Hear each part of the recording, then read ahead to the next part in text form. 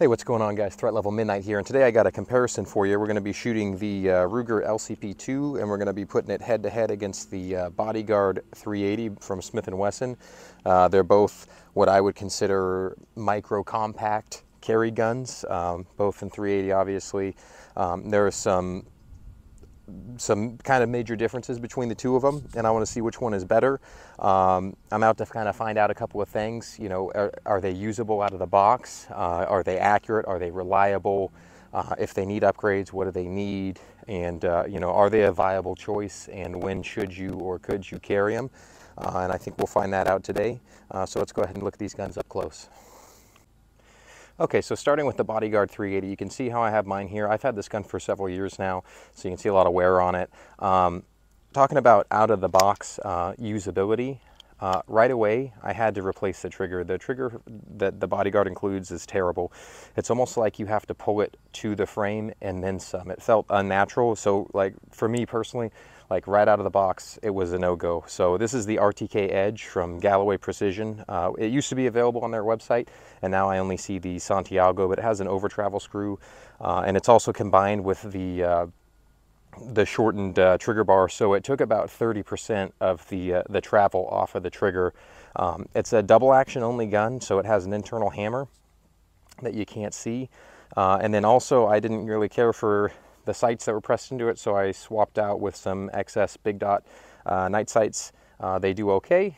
I'm not saying that they're the best, not saying that they're the worst, but they were definitely better than what it came with. Now, is that something that you need to replace right out of the box? The answer is no. Of course, you can shoot, and it shot just fine without the sights, but I'll tell you what, the trigger was something that I really thought needed to be changed right away. It comes with a 6-round magazine, two 6-round magazines, one with this little extension and one with a flat floor plate. So you can see when I have really large hands, I can very easily consume this whole gun with my hand. So right here, I get a 2-finger grip, and then I'm wrapped, and my second hand will come around and just close on top of it. So luckily it's a 380, so the recoil isn't very stout, so I can get away with having this 2-fingered grip right here. But let's take a look at the LCP II. All right, so here's a close-up of the LCP II. This is the 2nd generation of it. You can see that the sights are fixed. There's no driving these things out. They're just milled into the slide. Personally, I like the way that the Bodyguard feels a little bit better. These things also come with 6-round mags, one flush floor plate and one little pinky extension, but I have to shoot it the same way with a 2-finger grip with that other pinky wrapped underneath. The trigger, out of the box, it feels okay. It's significantly better than the M&P trigger out of the box, so we'll see how that goes. Now, I got this gun for my mother-in-law to use on her CCW, and she was shooting it the other day, and she said that it was only going back into battery about 50% of the time. So right now I'm going to try and diagnose that and see if maybe it was her grip. She said that she was kind of riding her thumb on the slide, and with a small gun that could induce a malfunction. But I've also seen a lot of other people online say that, hey, it's really not going back into battery. So if that is the case, then this will need upgrades right out of the box. And I happen to have an NDZ guide rod and also a Wolf Gun Springs extra power spring set, which should remedy this problem if we do encounter it. So let's go ahead and get shooting and see if we can diagnose this one. We'll start with the LCP II. So today I'll be shooting Winchester White Box 380. It's a 95 grain full metal jacket, and as you can see, it is a flat nosed bullet. Let's see if we can get the camera to focus here. It's flat nosed, so maybe if the LCP is having feeding issues, this could be kind of a contributor, but that's what we have today, so we'll go ahead and give this a shot. All right, so we have 6 in the magazine, 1 in the chamber. We're just going to go ahead and just run them just into this circle and see if these sights are at least remotely accurate for a gun like this. We're going to stretch it out further today, but we're just going to start here and work our way back. So here we go.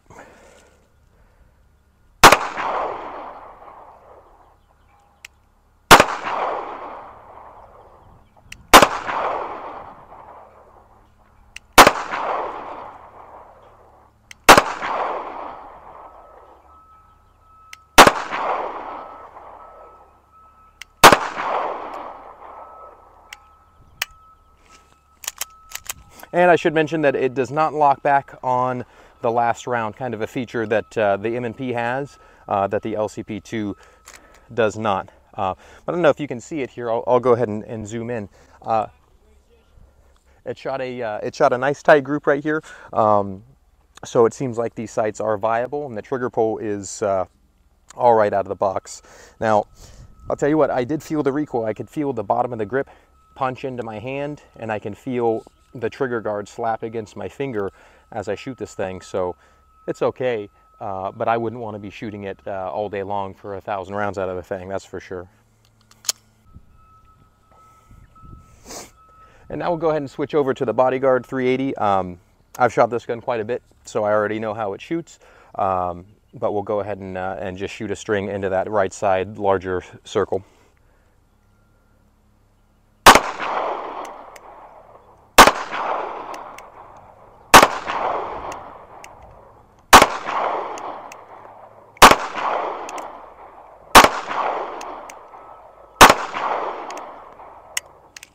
So where I said the LCP doesn't lock back on the last round, the Bodyguard.380 does have that feature. However, the springs inside the magazines are a little bit weak. They're a little on the weak side. So if you leave these magazines loaded for a long period of time, they really don't have the strength to pop this thing up reliably.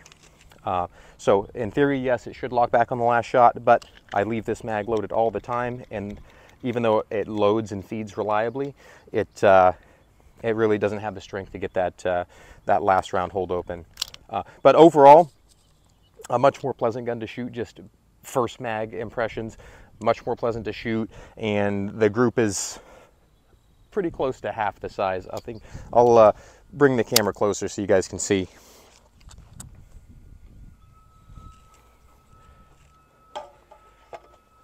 So here we have the group from the LCP. It's a little over 2.5 inches, and then we have the Bodyguard.380. Now the Bodyguard trigger pull is substantially longer, but it is a lot more smooth, and the gun seems to have a lot less recoil. So what I'm going to do right now is I'm just going to go ahead and switch to the heavier recoil springs that are in the LCP II and see if that makes a difference. And so what I have to drop in here today is the Indy Z Performance.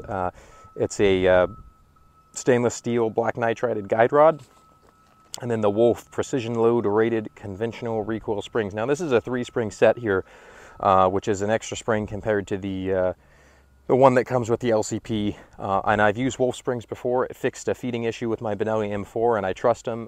They do a good job with their springs, so I'm going to see if this makes the gun a little bit more pleasant to shoot. So I just replaced the springs in here. Now, you could definitely feel the extra spring pressure when you're reassembling the gun, when you're getting your guide rod and your spring set on the barrel.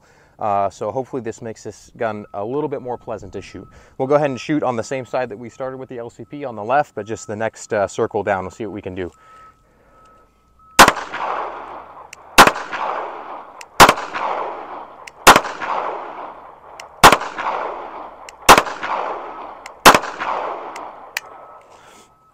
Okay, so right away, 100% better.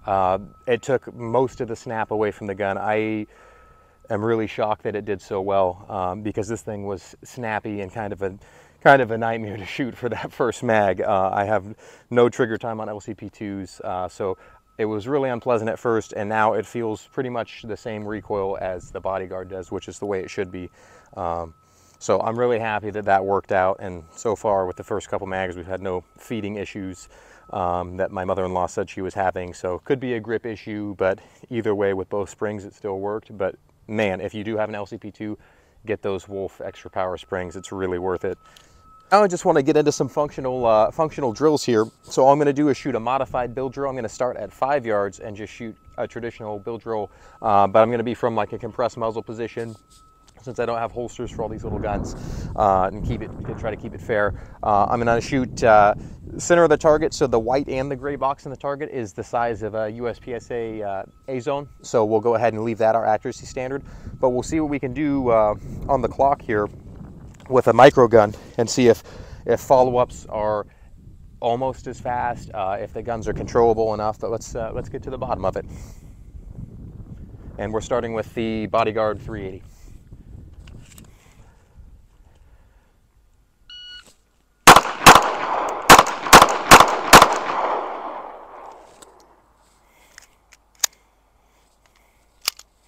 And that's all of it. So, man, I've been at a training day all day today, so I've been shooting an M&P and then switching to a Bodyguard that's double action only. That first trigger pull and even the second one really threw me for a loop. So you can see that first shot completely out even of the black, second shot here, and then shots 4 through 6 were all within that white area, which is good. Now that I expect this trigger pull, I'll go ahead and I'll probably shoot a better string. But let's switch to the LCP and see what it can do. And oh, I'm sorry, overall time 3:34, and we'll see what our splits were. So first shot, let's see here. First shot 0.98, second shot 3.9, 8.4, 4.3, 3.8, 4.2. So you can see huge problem with the splits there on the first couple shots. I mean, the first split was like twice as slow as the rest of them. Maybe we can get some more consistency out of this thing. So we're back at the 5-yard line. Let's go ahead and give the LCP II a try with its non-adjustable, non-replaceable sights.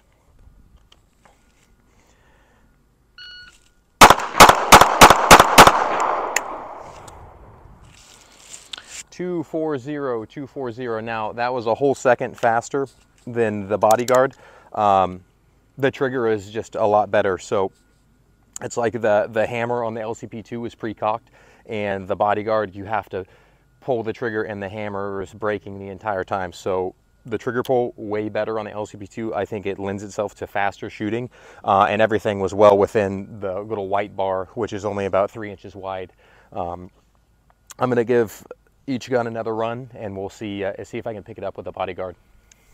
All right, so we got the Bodyguard loaded up again. Now, the only 2 shots that are out of that white or gray are from the Bodyguard run, so we'll just keep a mental note of that. And let's see if we can, 1, pick the speed up, and 2, get our splits a little bit better. You know, I didn't even look at the splits on the last string. First shot 0.84, 3.9, 3.2, 2.9, 2.9, 2.7. So splits significantly faster with that LCP II. But let's go ahead and see what we can do with the Bodyguard.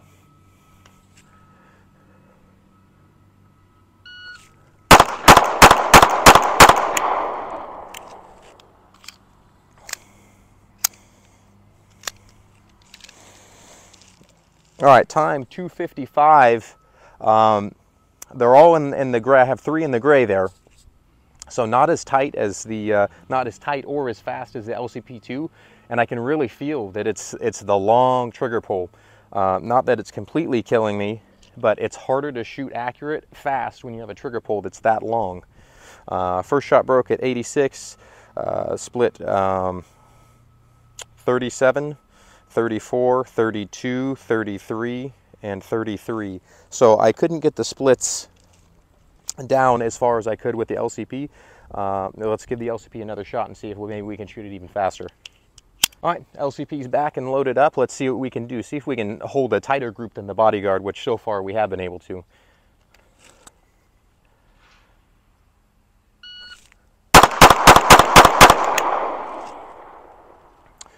All right, looks like we shot 1 into the gray, which is still within our accuracy standard. And that one was 218. Which is pretty darn good for a little gun like this. But these shots are real tight in that white bar right there. And I don't know if you guys can tell how thin it actually is, but it's the thickness of about a 3x5 card, so it's about 3 inches. And I know we're only shooting at 5 yards, but these are some really small micro carry guns. So let's look at our splits. First shot broke at 0.92. First split 2.7, 2.6, 2.3, 2.5, and 2.5. So absolutely significantly faster than the Bodyguard. And even though the sights are crude, they're still exactly on target, right where I wanted them. So things are going pretty good for the LCP II, especially after we replaced the springs, because before that, this thing was fairly unpleasant. Okay, so now we're at the 15-yard line, and we're going to start stretching the range on these little guns and just see how capable they are of making these shots. I'm going to load them each with 6 in the mag, 1 in the chamber, so we'll have 7 shots total. I'm going to start shooting the Bodyguard at the large circle that's on the bottom, and then the LCP will shoot the one that's on the top. So we'll go ahead and just slow fire at 15 and see how they perform.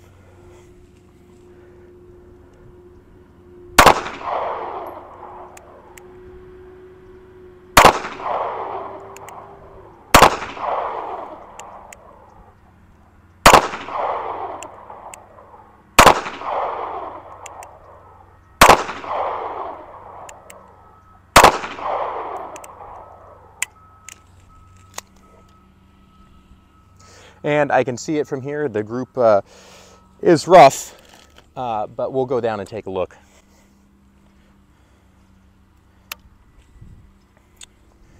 And that long trigger pull really takes its toll on your wrist shooting it after a while. I've been shooting all day today. But you can see here our group is pretty rough. So we have a shot here, 1, 2, 3, 4, 5, I'm sorry, disregard this, this is for the first string. 1, 2, 3, 4, 5, 6, and 7. So a group bigger than the palm of my hand, shooting a little bit to the right of center, but we'll see how the LCP does with its stamp sights. I'll be shooting at the larger circle on top. All right, so here we go with the LCP II at 15 yards, and Lord willing, I won't shoot anything over the target.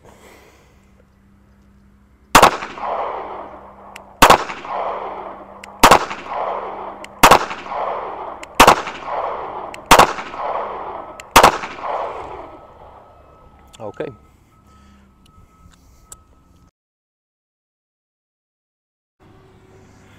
All right, so just like the Smith & Wesson, a little bit of deviation, right? So we have 1, 2, 3, 4, 5, 6, 7. So they're all there, and you can see this target's smaller than the palm, like my hand spread apart. But that's not a great group. Now, if you're shooting a human torso, that's great. That's no big deal. But we're not. We're shooting a bullseye target. And so these guns obviously do not lend themselves to supreme accuracy, which I don't think anyone believed that they did. All right, so we're back at the 5-yard line with the Smith & Wesson. It's loaded up 5 in the mag, 1 in the chamber.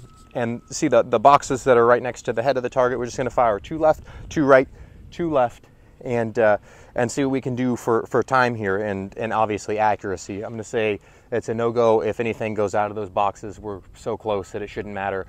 But again, that's kind of what these guns are for, is up close and getting out of there. So let's go ahead and give it a shot.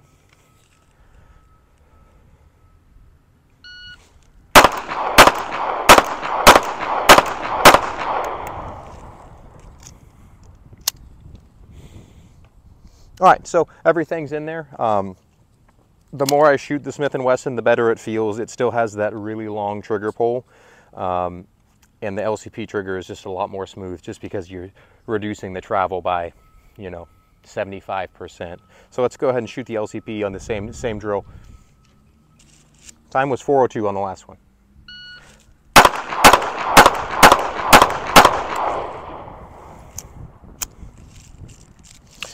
.328. So last run 4:02. This one 3:28. I can just, straight up, you can just shoot the LCP II faster.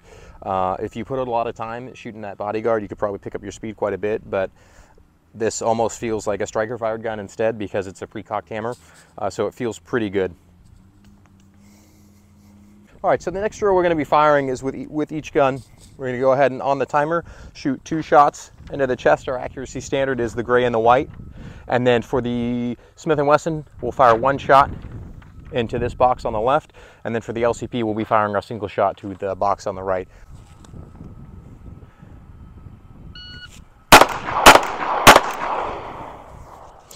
Time 1:92. Let's go ahead and run that again.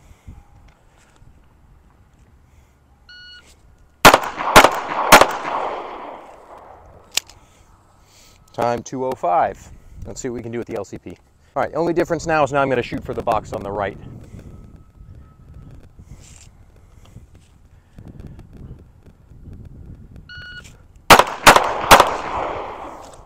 .162.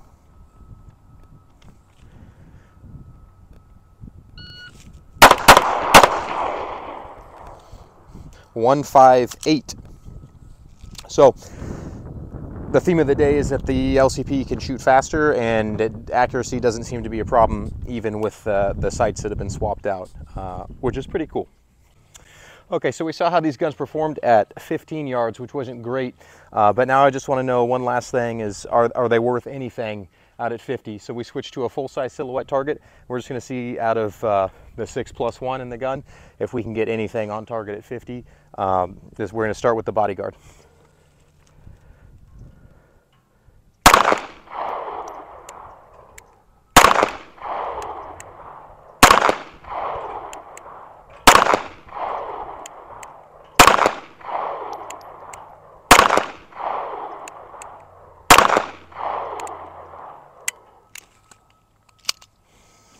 let's go have a look.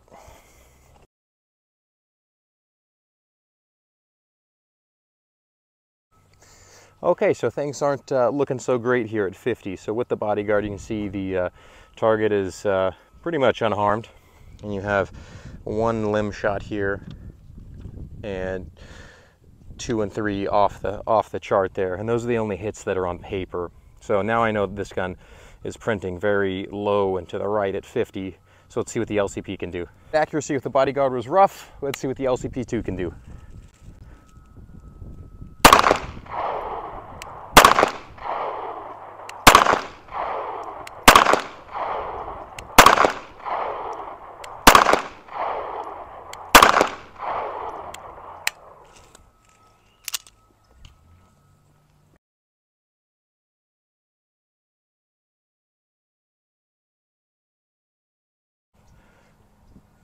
All right, let's see what we did here. And I tell you right now, it's a lot better than the Bodyguard is. So we have 1, 2, 3, 4, 5, 6, 7, and actually, that's number 7. Looks like the paper just kind of folded up at the time that shot was taken. So we have 1, 2, 3. There's a vital hit, and then a graze to the head there, compared to the Bodyguard, which printed down there. Now both guns are not printing in the center of the target, so if you trained with one gun over the other, you could probably find that sweet spot and kind of tune that in a little bit, but accuracy pretty rough at 50 yards. All right guys, so one last thing here, we're going to go ahead and shoot these things akimbo, Call of Duty style.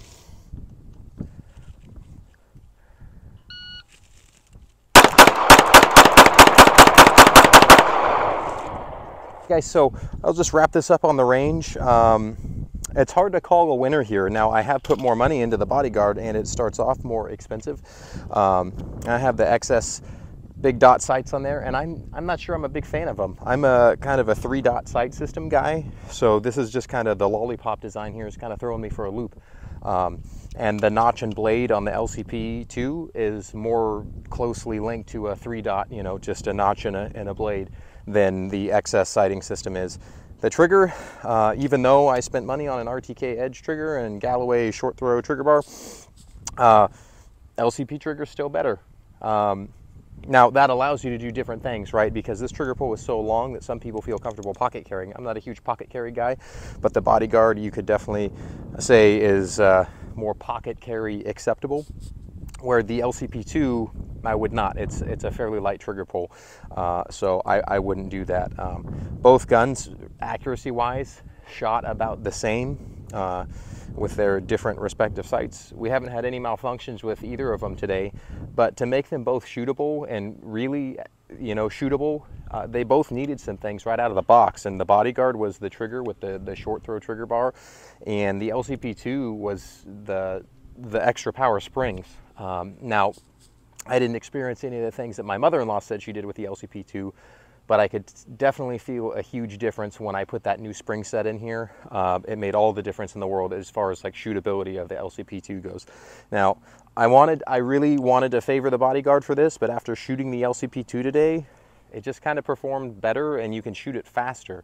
Like I say, accuracy-wise wasn't a huge difference, but for guns that are like dimensionally, both these guns are clear, dimensionally identical, you know, in length and thickness and the length of the grips, you know, you kind of get more bang for your buck with the LCP than you do with the Smith & Wesson Bodyguard, which is unfortunate because this is the one that I own, and this one is my mother-in-law's. And I also have more money into this. Now, that's not to say I hate the Bodyguard. If that's what you have, then that's great. Now, talk about what kind of context you would carry these in. I live in the desert and it gets regularly into 120-degree temperatures. So for me, I'm not going to be wearing pants and a belt and a full-size gun all the time. So maybe 75% of the time in the summer, I'm just carrying a little micro gun like this. And this is a gun to get away from things. I'm not going to be taking the fight to anybody with this and a little extended mag. I have a little 10-shot extended mag that has a little sleeve that makes it a little bit more easy to shoot. But I'm not going to be out, you know, assaulting any villages at dawn with the Bodyguard 380, and nor would I with the LCP II. But what I will do is throw some gym shorts on and have a gun that's really thin and really light and really comfortable to carry, and that way I always have a gun on me no matter what I'm doing, whether it's just getting some gas real quick or going to the grocery store or going for a walk around the block. I like to have a gun on me, and if I'm going to carry anything, I like it to be thin, lightweight, and still effective. So, and at self-defense kind of distances, it worked pretty well. At 15 yards, you could still 100% land every shot on a torso with both of these guns. So I would say at the end of the day, they both have my endorsement, but man, you know, even though everyone likes to switch things out and customize everything, the LCP II is a pretty good deal for what it is. I don't know, I'll post in what the price for each of them are, but it seemed to perform a little bit better. It was a little bit easier to shoot, especially once I switched those springs out. And the springs were cheap too. I think for the guide rod and the spring set, it was like 26 bucks, where I'm thinking the RTK Edge, I don't know if you can even find these anymore, plus the whole trigger kit was probably close to $100, and then the night sights were probably close to at least another $75 to $100, and it really, the sights weren't necessary. It's kind of a luxury item, but they didn't help me shoot any better. So for what these guns are for, I'm going to go ahead and give the edge to the LCP II, which makes me sad because, again, this one is mine, but it is what it is, and I felt what I felt. So hopefully you guys enjoyed this video. Thanks for watching, and please like, comment, and subscribe.